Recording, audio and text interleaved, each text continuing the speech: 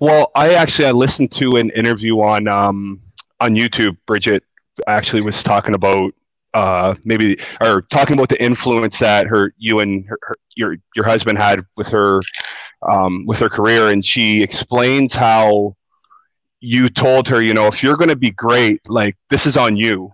I'm not going to make you great. It's something you're going to have to find from within. And I noted that down kind of in my notes, Hmm. um, just for myself because I thought that was, I think most parents want to make their kids great, but that's not our job. Our job is kind of hand them the tools and let them find their path. And I think Bridget did a really good job explaining that in her interview. Yeah, it's So, so true, Frankie. And it's like we all, the three of us here are parents. We're athletes. We love the games that we played. I love basketball. mhm. I almost as much as Bridget, not quite as much, but almost.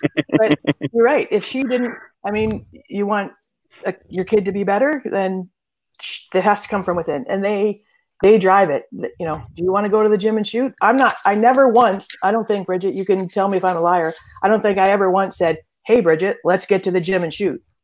All right. I don't think ever. Now she had her own drive, so that was never an issue.